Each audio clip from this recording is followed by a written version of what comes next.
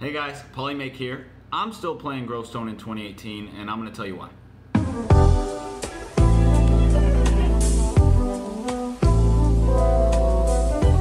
Alright, so yeah, we're here. It's 2018. We're playing the game. Let's talk about why. Growstone started out pretty slow. It started out in, I think, April or May of 2017 as just an idle RPG, standing in your mine, throw stones at a stone, upgrade those stones, get more powerful. That's kind of the basics of the game. To break it down a little more smoothly for you, you are in a mine to start the game, your own mine. There are multiple channels of this mine, but that just changes the chat, to be clear, of different chat channels. Your goal is to start throwing what appears to be, I think, starting out as, I'm going to turn some things off here.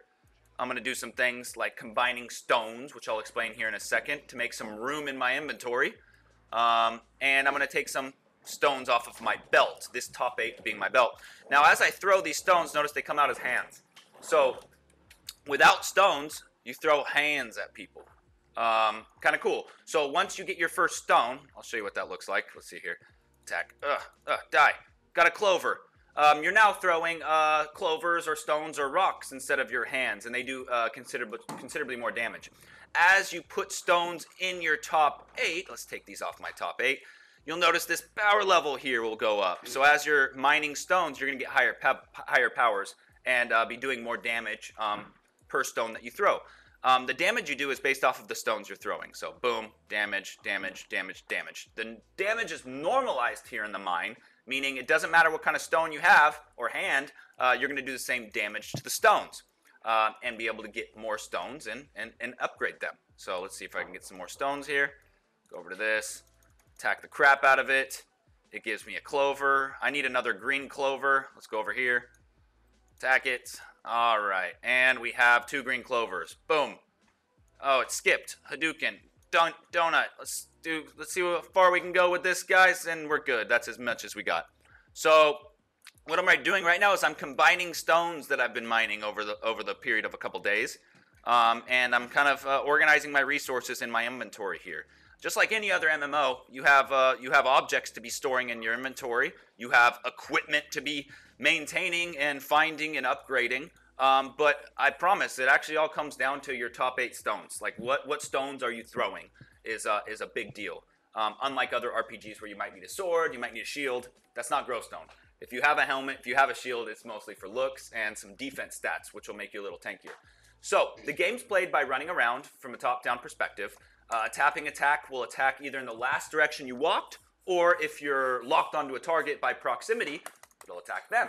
Now you have 3 modes of play in Growstone, determining how idle you are. Are you active or not? So you have auto on, which is running towards, it's like a script, right? It's a bot. It runs towards objects or mobs on the screen that are able to be attacked, and it does so. And then you have auto 2, which will, if brought into proximity of an object that you can attack, we'll start chucking rocks out of it. This is one of my favorite modes right here because you're half active and half idle. You can play with one hand. Auto off, the safest mode for boss runs, we can explain later. But this one is where you can attack manually. And you can either attack in the last direction you walked, or you can go ahead and go in proximity of something and start smacking it like this. That's the basics of your top 8 and your top 8 stones and your movement. Chat's here. You can chat. It'll post right to the mine channel that you're in. You can change the channel you're in by clicking here and say, hey, I want to be in channel 1 with all the other people here, all the other mine channel. We'll talk about these tabs here in a second. I want to be in channel 1. And you'll notice there are more people here. Hi, guys. Here's some emojis I accidentally opened up. We make video. Okay. And people in Growstone, they can be nice. They can be trolly.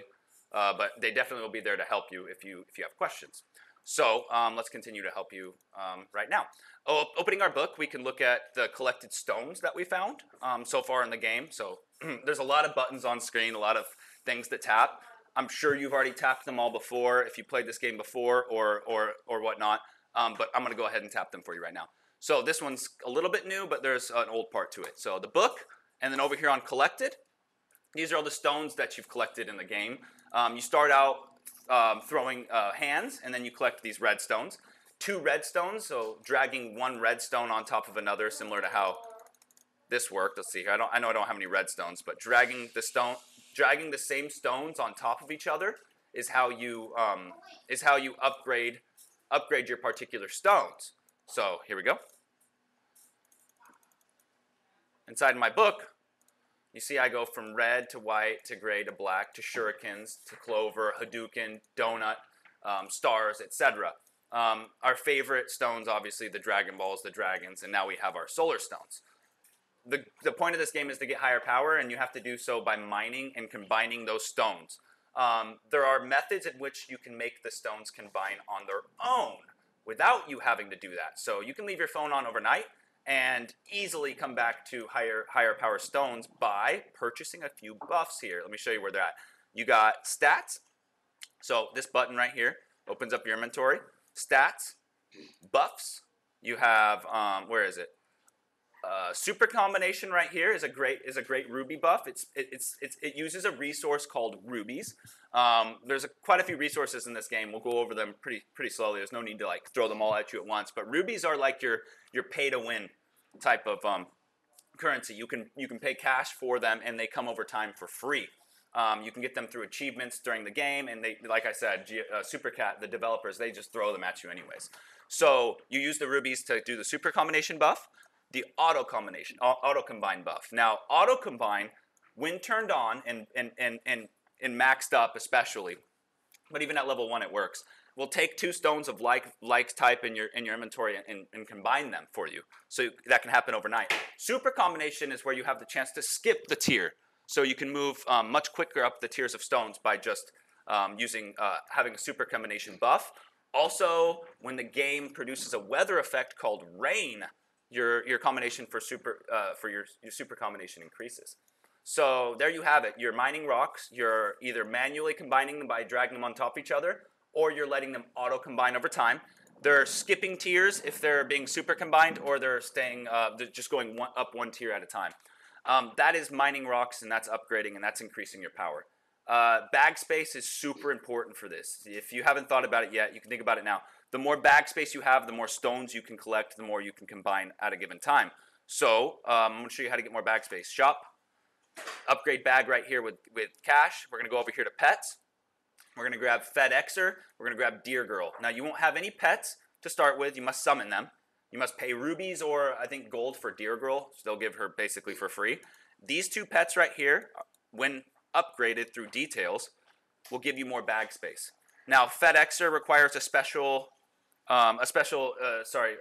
currency called Essence of Water, and Deer Girl requires a special currency called Essence of Fire. So Essence of Water and Essence of Fire. I'm going to show you where to get those, but it's important that you get your pets and your bag space leveled up. It's not going to let you level your pet up until you get your bag space leveled up, so I promise you got some things to do before you have to worry about that. Now, having said that, I'm going to go over a little bit more of the interface here, and then we're going to call this one quits, because this one's just supposed to be an intro, and we'll have some other videos for you in the future. So what you can do after you figured out how to get some stones, how to combine them and get your top 8 filled, what you can do is you can walk up over here, and you can go inside of this mine dungeon, okay? And so the first mine dungeon, you might want to try day 1, but you're going to know really quick I either need to dodge more, have some potions, which you can get from an herb forest, I'll have to show you, or you're going to have to get more power in order to defeat these things. Now, why do you want to defeat the mine dungeons, you might ask? Well, defeating the stone boss golem here, this guy, will allow you to start mining pebbles. Defeating the pebble boss golem will let you mine big stones, etc. This is an extreme increase in the rate of power that you're getting, exponential. So being able to mine something of a higher grade will allow you to go much faster. Now you say, well, Paulie, I die when I go in there.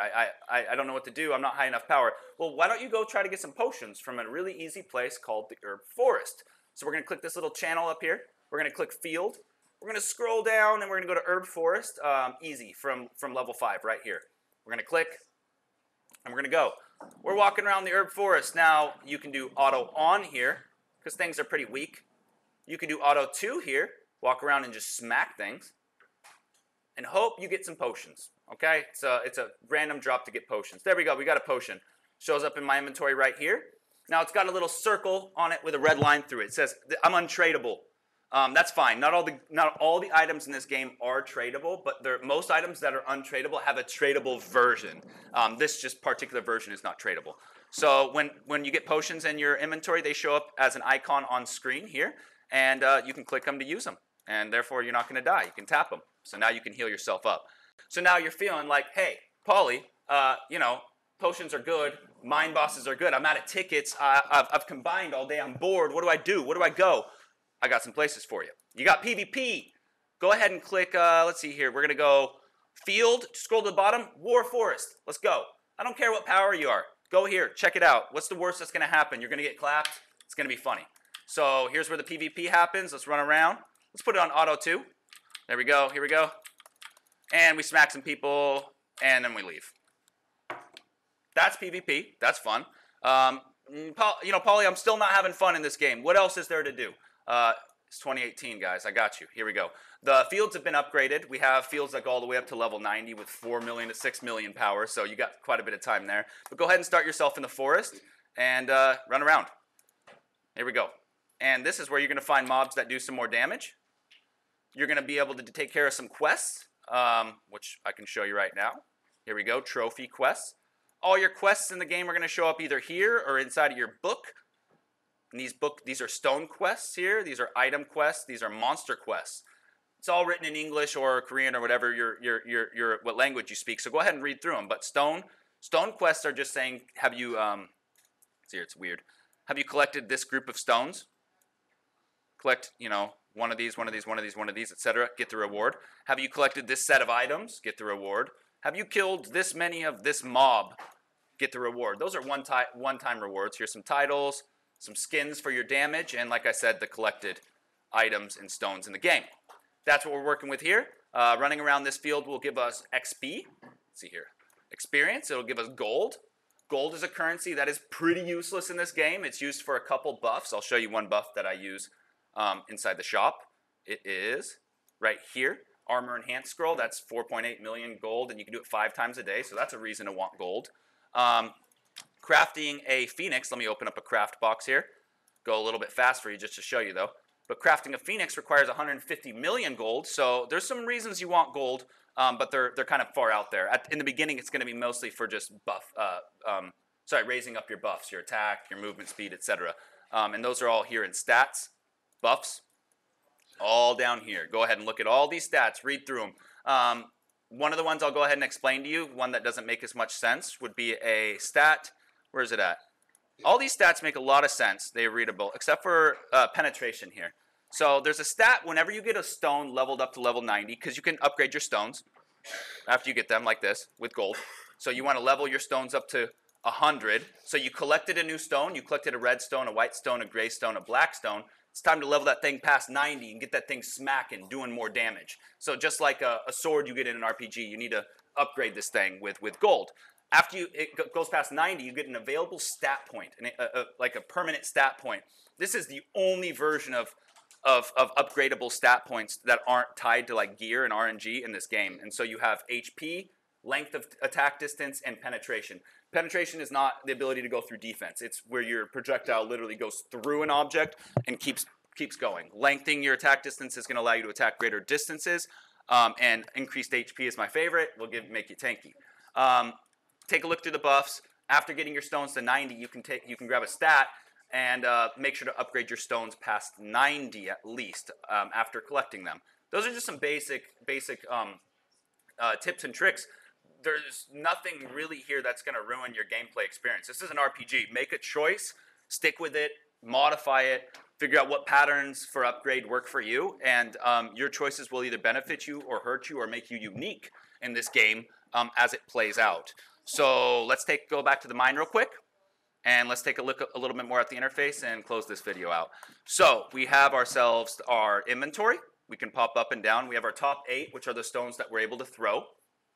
We collect other stones by running around mining.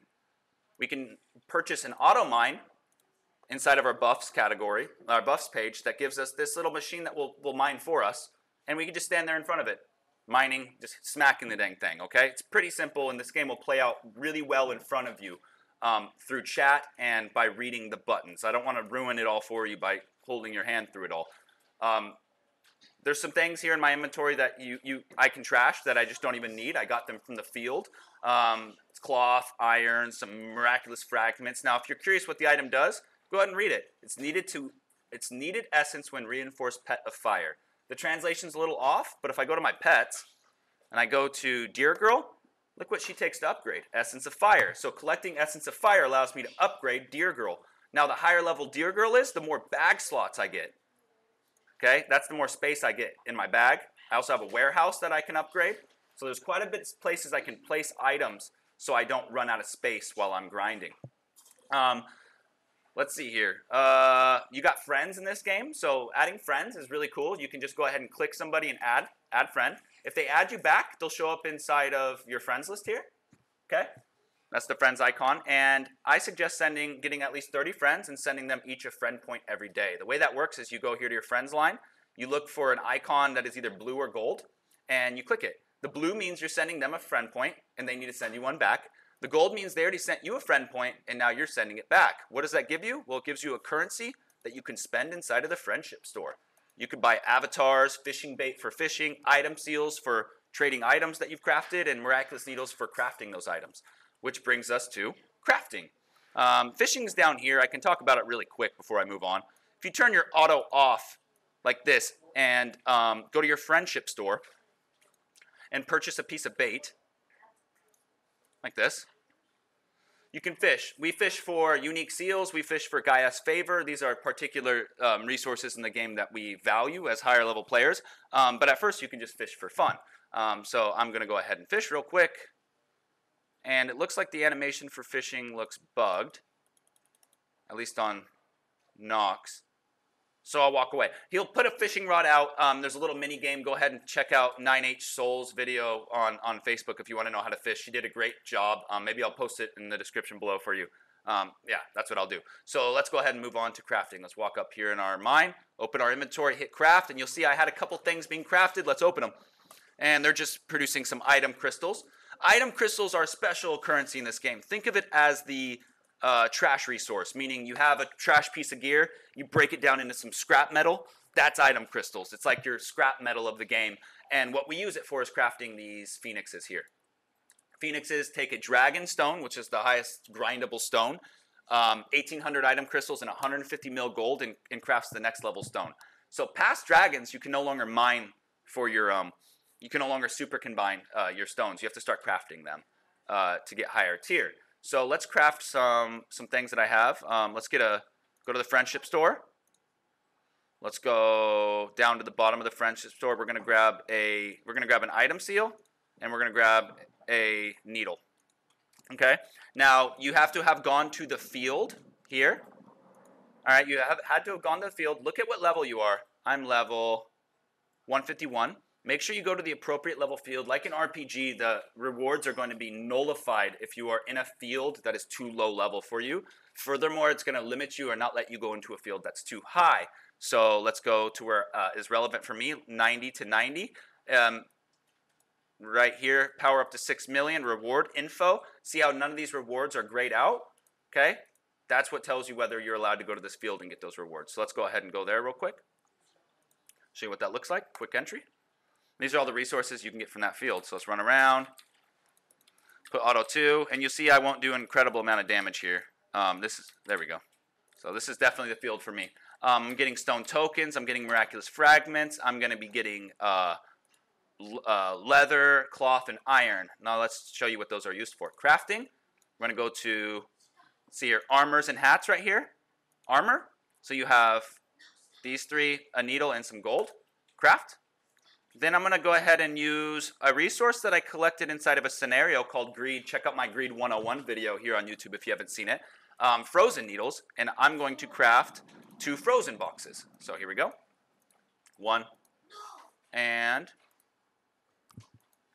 2. And here we go. I'm going to go ahead and open a craft. And there you go. That's what comes out of the craft. So cotton shoes. Okay, so I'm going to go ahead and right-click the cotton shoes. I can equip it. Okay, notice when I equip the cotton shoes, nothing changes on my feet. No, not all the equipment shows. But let me show you what equipment does show. Because let's be real, any game like this is like, fashion oriented. So this is just a glorified Tamagotchi in 2018, right? We carry it around. So not equipped. So let's see here. Not equipped. I'm going to unequip the things that show up on your character. There you go. I am running around as Santa Eddie.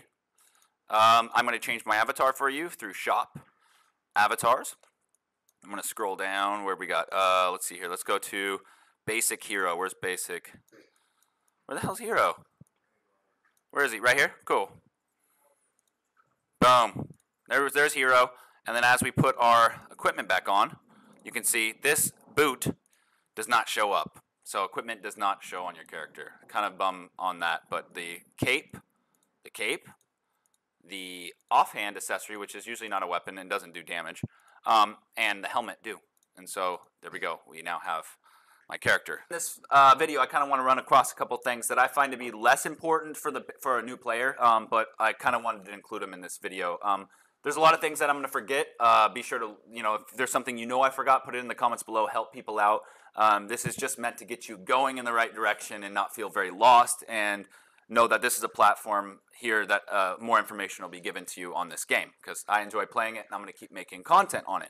So, having said that, we talked about stats. We talked a little bit about pets. You can store your pets because you can only have a certain amount equipped at one time without unlocking more pet slots with rubies. You can summon pets, and then they give you particular stats, whether they're out or not. The pet does not need to be out next to you or equipped. Let me show you. Equip pet. Does not need to be next to you like this in order to give you the bonus, okay? The pet just needs to be owned, okay, and not archived. Not archived. Crafting. You have a bunch of crafting to read through. Resources can be found. Any resource you see that you don't understand where it came from, look around your UI, look around all your buttons, and try to see, and then ask in chat, and somebody's sure to tell you where it comes from. You can craft more potions, hats, of course. What else? Shop. So you can buy rubies with cash. You can purchase new avatars. There's a lot of cool growth packages I recommend for new players. Go ahead and read through them if you have money. See what's best for you. But spending a little bit of money on this free-to-play game, even just removing your ads, is worth it, I promise. I mean, maybe $10 to $20. These guys deserve it. So look through here. It's definitely designed to spend a little bit of money, the game is. It's not pay to win necessarily at all, but it's designed to spend a little bit of money if you're into it. There are clans that you can join, apply for.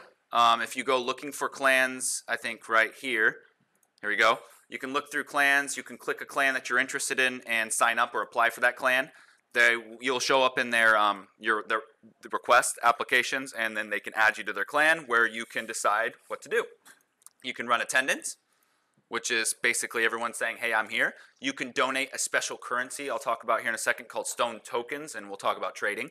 And you can donate your coins, both of which do something different. The stone tokens go to level up your clan. The higher level your clan, the more people you can invite. And they also, the gold you donate goes to buying upgraded buffs for your clan. How do you get the buffs? Well, you spend clan tokens. Now, by donating to your clan, you are given clan tokens. You can then spend those clan tokens on buying buffs. Those buffs then show up right here. So that's one of the reasons you want to be in a clan. Plus, there's a clan chat here. There you go. There is a nearby chat, and there's usually a party chat. So the party system looks like this. Create party. Give it a name. You can give a minimum power of people only over 9,000 allowed in your game. Okay. And then once you have a party, you can then invite to the party, find people, friends, clan members. You can invite people from chat here as well.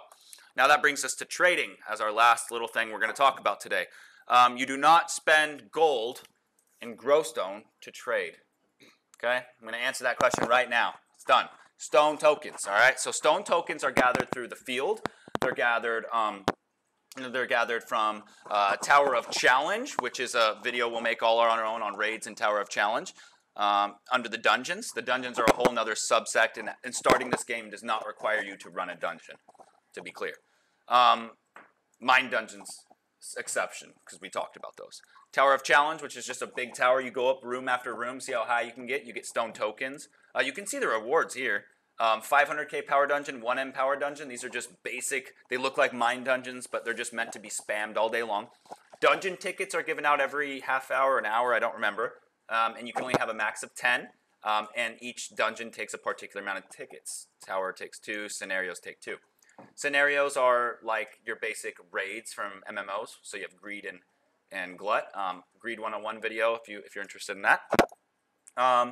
And you have Fire and Water raid. Town is useless. Don't worry about it. But you don't get any resources there. So the only places you can get stone tokens are the field at your appropriate level. You can look at the reward info. See, those are grayed out. I can't get those. Stone tokens are these right here. Okay.